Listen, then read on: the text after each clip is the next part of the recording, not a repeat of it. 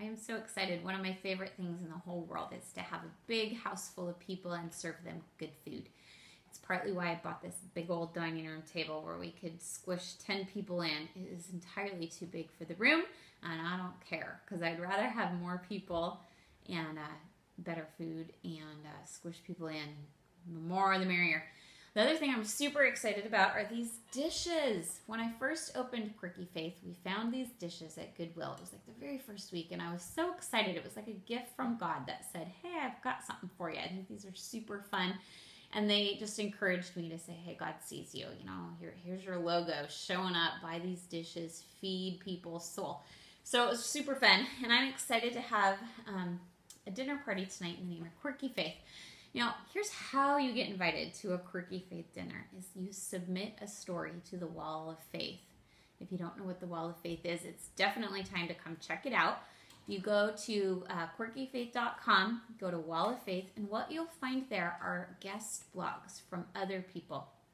There are men and women, there are funny stories, there are heartbreaking stories, but what you'll see above all is the grace of God. And you'll see people who were vulnerable and took the time to share their story. Now, the reason that I reward these people with a fabulous dinner, tonight we're having appetizers. And the appetizers are creamy chicken tartlets. And then we're having prosciutto and caramelized onion and brie pinwheels. And then we're having a classic wedge salad with blue cheese and red onion. And then for dinner, we're having Jen Hatmaker's recipe of beef bourguignon. And then for dessert, we're having my mother-in-law's classic triple berry crisp. So people should be full and well-fed when they go home.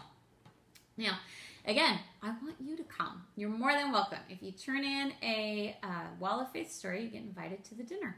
That easy. It's a little bit like faith because all you have to do is accept the invitation, and in this case the accepting is to share your story. Put your faith out there, be vulnerable, and accept it. Now, the other reason that I do the Quirky Faith dinner is to say thank you to my writers, but more than that, it's because I think it's a beautiful analogy of what happens anytime we share our story.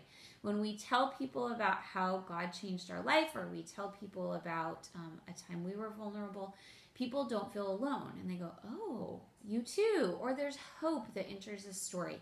And when that happens, we build bridges, we heal communities, we encourage our brothers and sisters, and the other thing is that we can set ourselves free. Sometimes sharing your story breaks the bonds of those secrets in your own life, and when you share your story and you confess and you say, this is where I struggle, this is where God has helped me overcome, it takes away all the shame. And you'll see that there's great grace in sharing your story. And so I believe that everyone has a story. Now, does everyone have to share it on Wall of Faith? Of course not. It's maybe not the right venue for you for a whole variety of reasons. But you have a story, and you should share it with someone. Whether that's your coworkers or your children, or writing it, to relatives, or to share with a counselor if it's too painful. Keeping your stories inside is not healthy, and sharing them can build hope. So tonight we're going to have a great time. We're going to laugh. We're going to be encouraged, and I'd love to have you come along. So send me your stories, and we'll encourage the world.